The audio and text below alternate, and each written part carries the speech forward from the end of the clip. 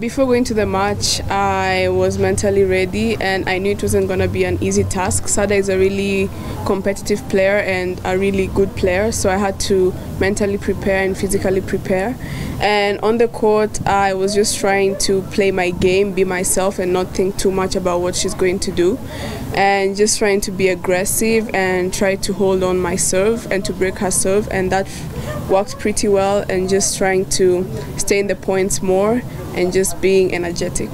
As we said, no small team or big team, we take each team the same way, and we are ready, as we said since the beginning, and we're just going to take each day one at a time, each country, each player, and each point. And yeah, we're ready for the battle and ready to fight on the court, and that's what we've been doing and working really hard, so we can't wait to play either Nigeria or South Africa tomorrow.